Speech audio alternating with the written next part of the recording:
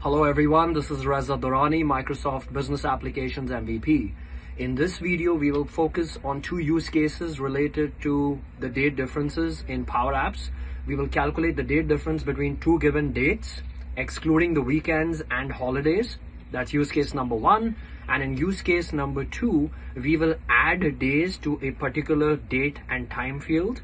And at the same time, while we are adding those dates, we will exclude weekends and we will also exclude public holidays. So let's not waste time and let's get straight into it. Okay, so use case number one, calculating the date difference excluding weekends and holidays given a start date and an end date, basically given two date fields. Now, before we start plugging in the formulas and understanding how this works in Power Apps, there are certain functions in Power Apps that are very important to understand. The first function is called today, and it's a very simple function. It just says today, and it gives me today's date, and it also gives me the time portion, and the time will always be midnight. So it kind of excludes the time, just sets it to midnight and just gives me today's date. I'm recording this as of the 28th of June, and that's why I see the 28th of June, 12 a.m. Now, if you actually need the time portion along with it, use now. And now will return you the date as well as the time. The next one is called weekday. And what weekday gives you is, given a particular date that you have provided, weekday returns the day of the week. 1 is Sunday, 2 is Monday, and so on and so forth. So it goes from 1 all the way through the number 7.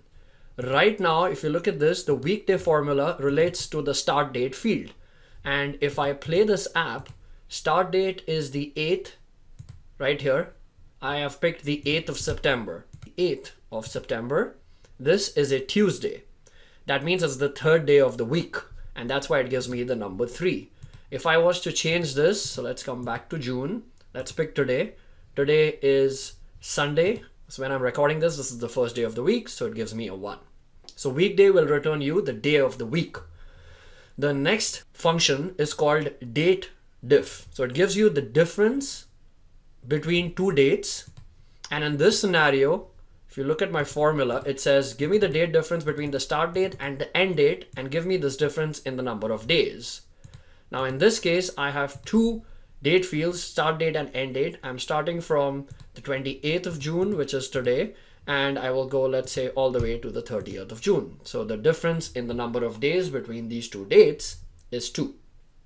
Now, Microsoft had actually put out a very good blog post on this, and this is exactly what I'm replicating in this scenario. And this blog post was put out way back in October 2017. So it's been a long time that this blog post is available right here for all of us to leverage. I will be tweaking it a little bit based on my use case, but I would like to show you how we can go ahead and perform the specific calculations. This link will be available in the description of this video as well. So the first step is, give me the difference in days between these two dates, and we've already done this right here. So I can just literally just go here, copy this formula, just go right here and plug this in. All right, so I've got the difference in dates between the start date and the end date. But what I need to do is I need to go ahead and calculate whether or not some of these dates are in weekends or not. And if they are, then I want you to exclude those dates, right? I want you to exclude weekends.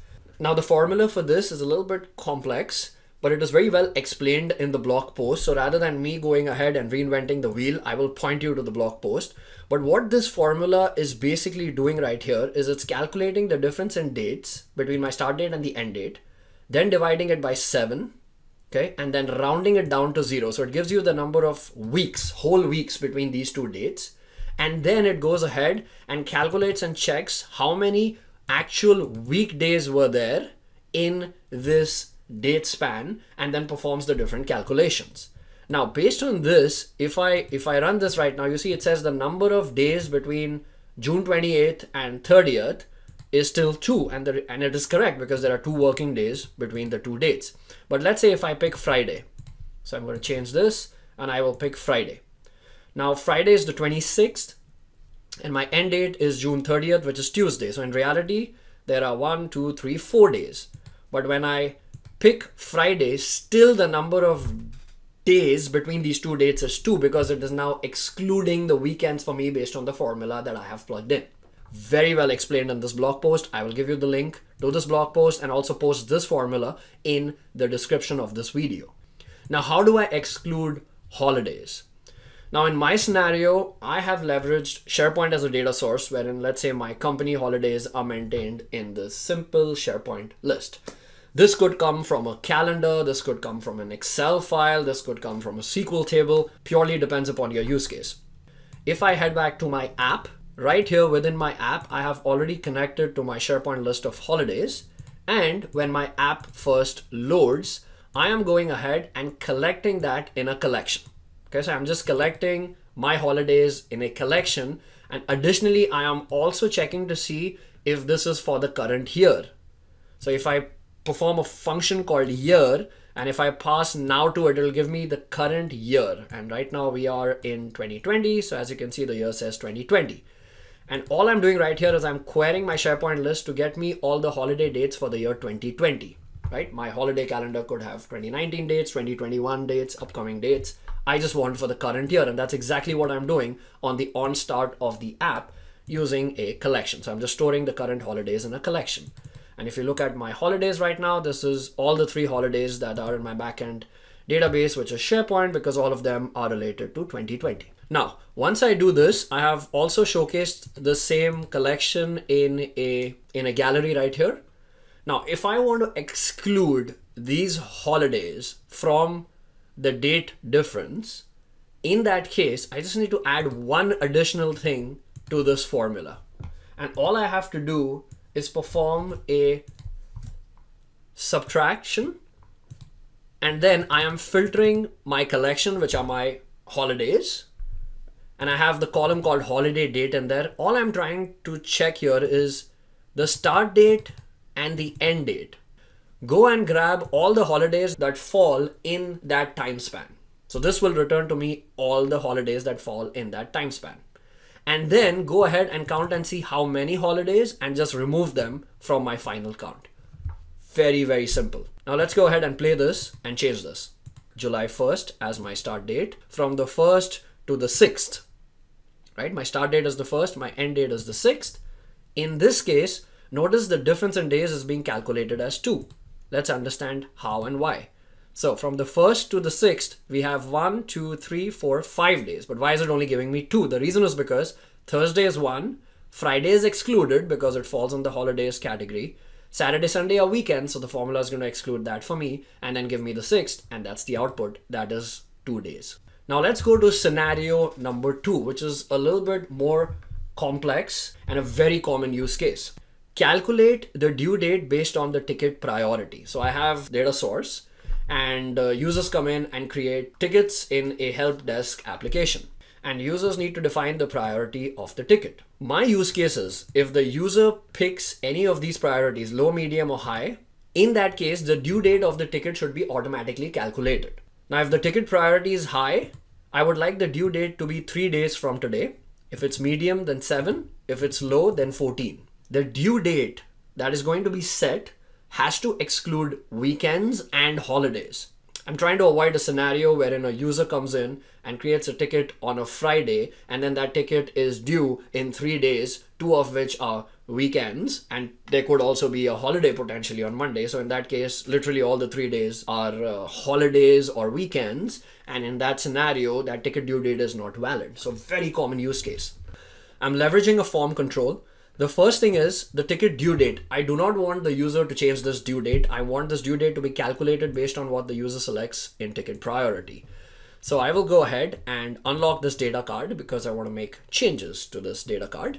And the first thing is there is a display mode property for this data card. I would like to change this to display mode.view. That way this is always in view mode and the user cannot pick a date. That's number 1.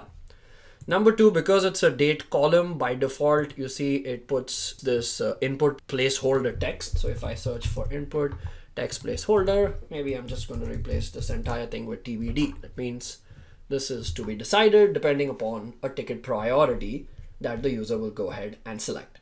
In this scenario, there is a little bit of hard coding, but I will show you how you can decide how much you want to hard code that based on your use case. Now, typically in my use cases, especially when I'm setting these due dates are in the 1 to 30 range, right? So for example, maximum due date is going to be 30 days from today. Now it could also be 60 days. In that case, you'll have to hard code a little more, and I'll show you how and where.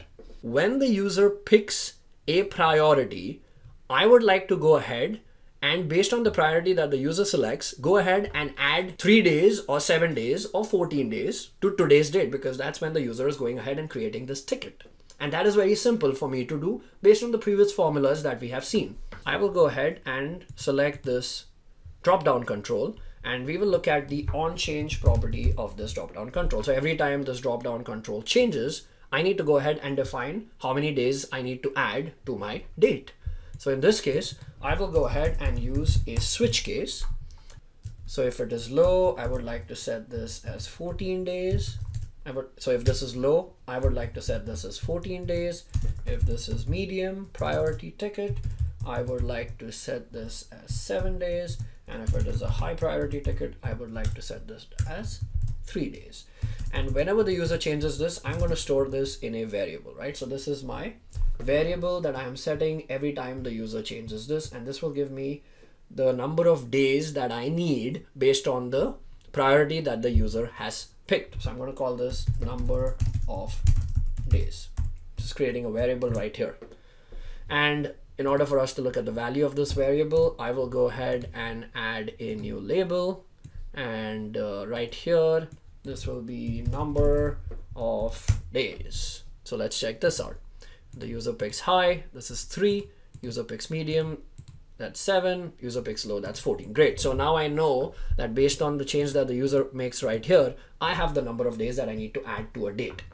In order for me to add the number of days to a date and then calculate what days are weekends, what days are holidays, I need that date range. I need all those dates in a collection.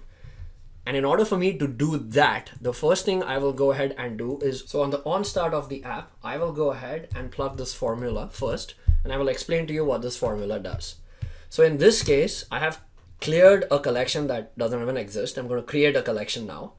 I'm running a for all operation, which is a loop operation. And in this case, I have an array. Now this array is that hard coding that I was talking about.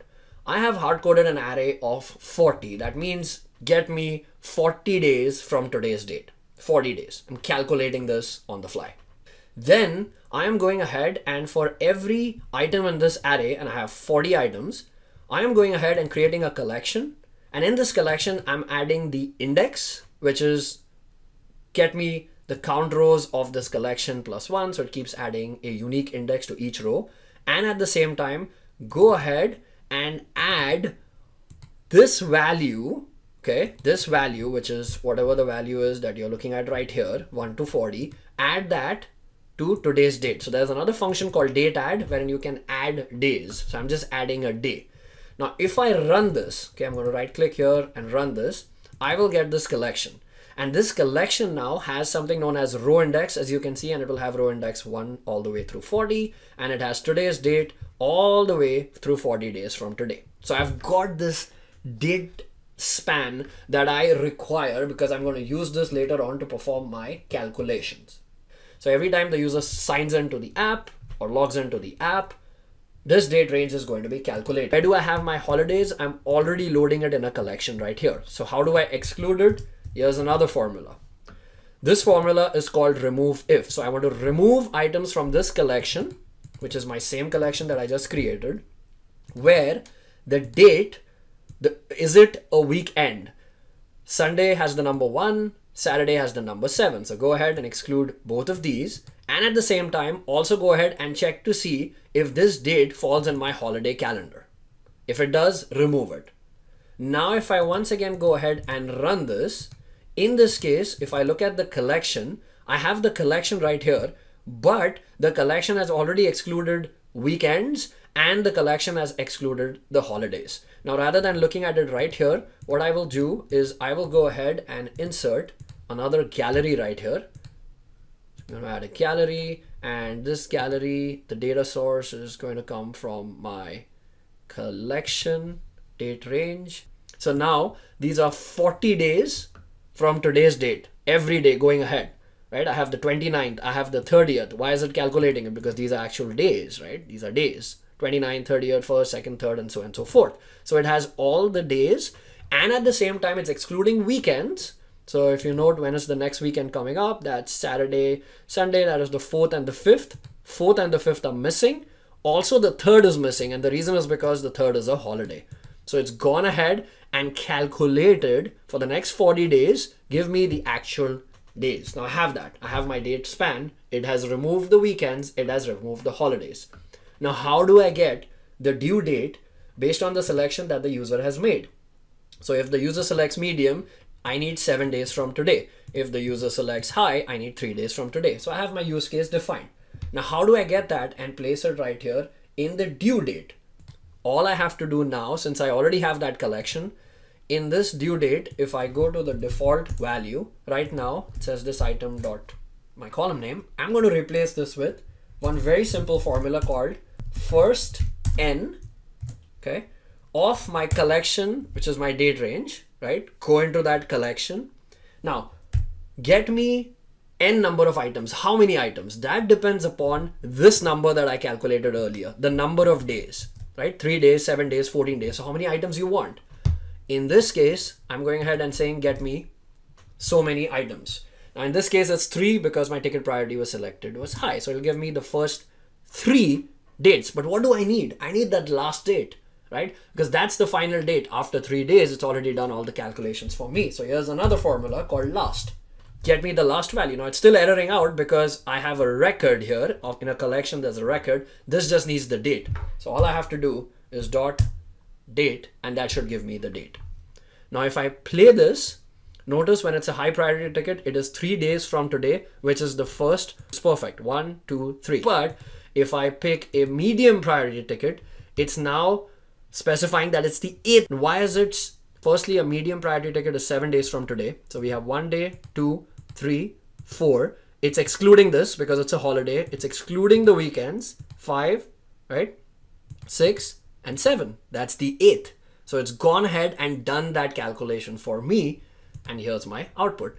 So now based on the selection that the user makes, I have my ticket due date being calculated, and it is also taking into account whether or not there are weekends and holidays, and it is excluding those dates. This formula as well, I will plug it into the description of this video. Do like, comment, and subscribe to my YouTube channel. Thank you so much for watching.